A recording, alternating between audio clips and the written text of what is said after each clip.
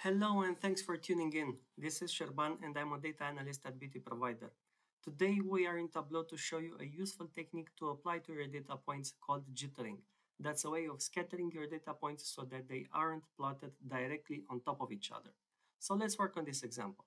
Let's take category and let's put it on columns. Let's take sales, let's put it on rows and go to analysis and make sure that the aggregate measures options is turned off. Also, let's take the order ID and put it on detail. So what we get now isn't that useful because the values are all stacked on each other. So what I'm about to show you is a way to jitter your data points so that they become more visible.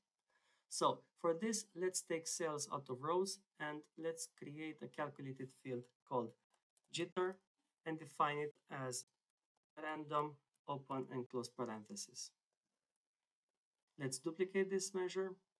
Let's rename the measure that we just duplicated as jitter2.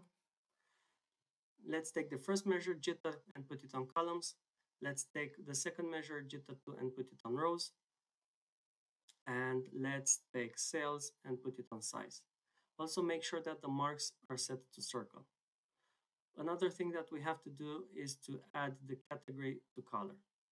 So, of course, you can play with the size of the circles depending on your needs, and you can also filter based on the sales.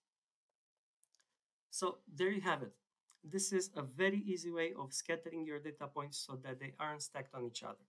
Thanks for watching, and I hope you found it useful. You can find more videos like this on our btProvider page, either on YouTube or on LinkedIn. Thank you and take care.